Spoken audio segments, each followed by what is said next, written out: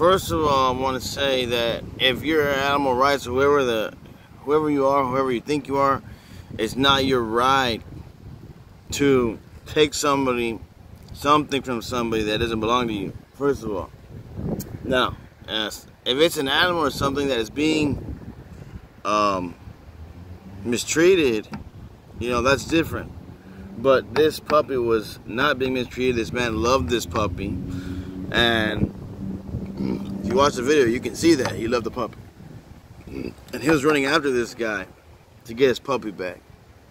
And that animal was not being abused. It was just